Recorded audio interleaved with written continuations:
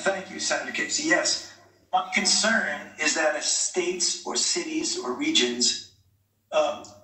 their attempt, understandable, to get back to some form of normality,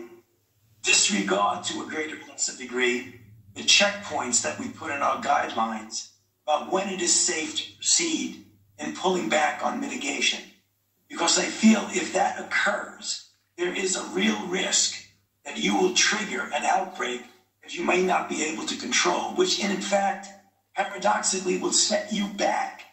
not only leading to some suffering and death that could be avoided, but could even set you back on the road to trying to get economic recovery.